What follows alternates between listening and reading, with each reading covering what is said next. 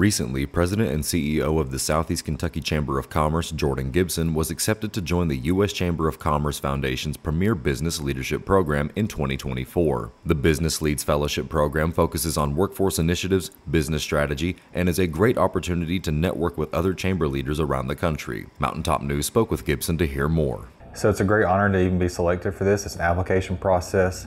I think this is the 9th group, so it's an opportunity for me to network with individuals from all over the country. It's a fully paid, fully funded scholarship program. It gives me an opportunity to travel to Washington, D.C. It's an 8-month program, so 1 month or 1 day there.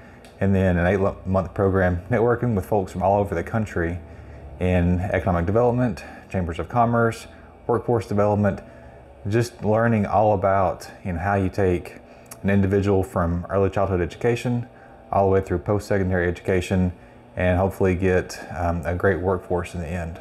Make your ride one of a kind and see the experts at J&M Custom Auto and Off-Road. It's your customization candy store. Visit jmcustomauto.com and select your make and model. It's that easy. Window tinting, remote start, leather interiors, sound systems, front and rear bumpers, spray and bed liners, bed covers, wheels and tires, lift kits, step rails, even underglow light kits, and so much more. If you can dream it, we can do it at J&M Custom.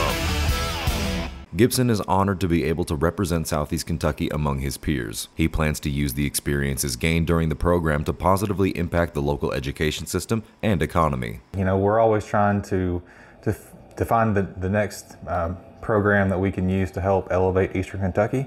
And so here with the Southeast Kentucky Chamber, it's a great opportunity for me to learn from folks all across the country to see what type of programs that we can implement here to help the folks in Eastern Kentucky, like I said, from early childhood education all the way through post-secondary, and give them the skills and train them in the ways that are going to be best for the future so that we can have a thriving economy here in Eastern Kentucky. Reporting for Mountaintop News, I'm Nick Collum.